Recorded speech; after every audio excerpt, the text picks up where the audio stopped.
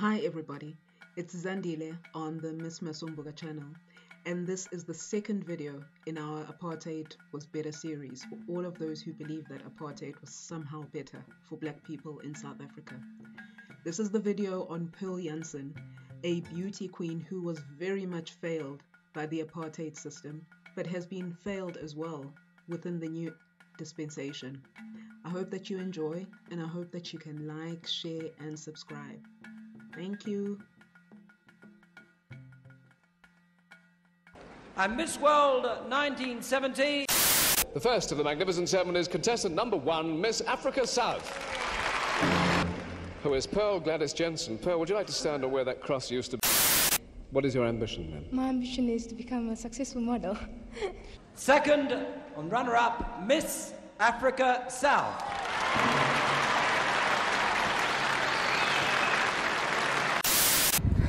So Pearl, what I wanted to know from you is, why are you so distant about you being the first person that paved the way for black girls in South Africa? First of all, there was no advantages for me. It ruined my life. It ruined my life.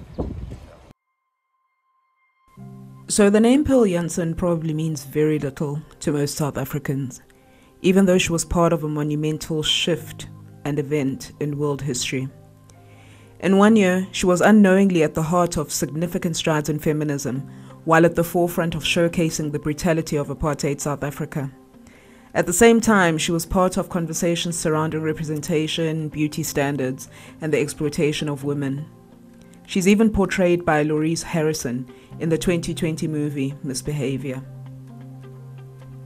Jansen doesn't seem to have been an anti-apartheid activist or member of any of the various movements, nor is there any indication that she was in any space that really pushed for social change in real significant ways. In fact, she was a colored factory worker who, like many people throughout history, simply wanted to live her life and be allowed to do so.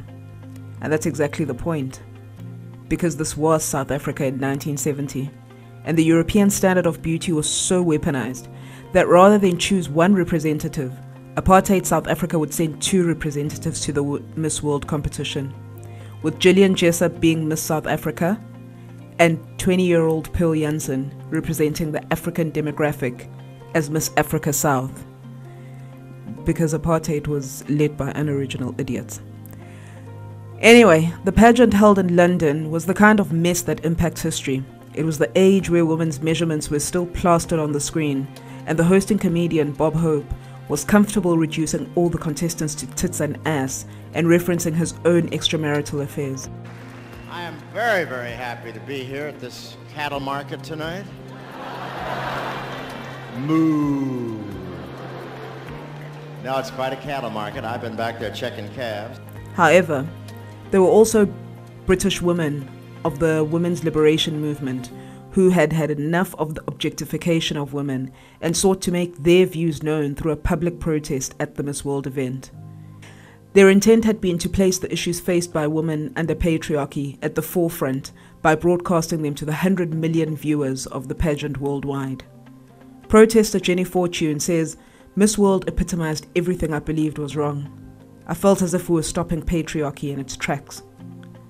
So, the protesters would be a part of the crowd, and once the Miss World contestants were all on stage at once, one woman would give the signal, and they would all rain flower bombs and rotten vegetables that had been hidden in their bags onto the stage.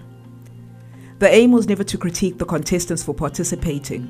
It was to criticize the organizers and the organization, so they reasoned that having all the contestants on stage at once would make the largest impact. However, Bob Hope's jokes proved so triggering that the plan changed on the spot. He was so gross, remembers protester Sarah Wilson. Hope referred to the event as a cattle market, mooing to make his point.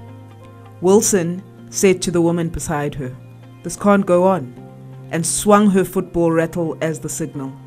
Hearing the rattle, the other protesters began to throw flower bombs and vegetables at the stage. It felt as if we were taking control. It was life-changing. "I knew that I was heading into a very different future," says another protester. The women were eventually ushered out and detained by police on various counts. But the leaders admit that the changes were fleeting and minimal in the long run.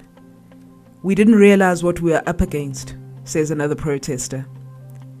The pageant continued nonetheless, and in a positive move for representation, Miss Grenada Jennifer Hostin became the first Black Miss World, eliciting complaints of the pageant being fixed since Miss Sweden had been a massive favourite to win, with the twist being that the first runner-up was Miss Africa South, Pearl Jansen.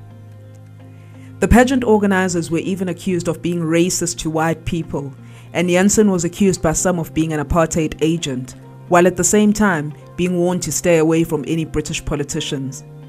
The white Miss South Africa ended up as the fourth runner-up. Pearl arrived back in South Africa and was paraded as a symbol of hope for the oppressed, with people of colour and African people showering her with love and praise and treating her to celebrity status. From the airport, there was a Cadillac waiting for me. People were standing on streets and balconies. It was just excitement. They took me to the Cape Town City Hall. When I got back to our township, I thought my mother's roof was going to smash in. The people were sitting on our rooftop. What I had given was hope, recalled Pearl. But she was still a coloured woman in apartheid South Africa, and she had captured the attention of the world by doing better than her white counterpart. So Pearl was instead punished. Jansen said in 2018 on the UK show Lorraine, "But where I'm concerned, it was of no help. No? Did your life not change when you went Not back at all. home? Not all. Not at all. Wow, because I would have thought... Because I come from the apartheid era, you must understand there was actually no opportunities for us. Yeah. So when I came back to South Africa, it just died. It was just dormant. That's astonishing, isn't it? Because you would have expected. She went back to her life because she had no choice but to, and was treated to victimization by her white superiors, with her father even being impacted when his supervisor said he didn't need the job because Pearl was now rich and would take care of him.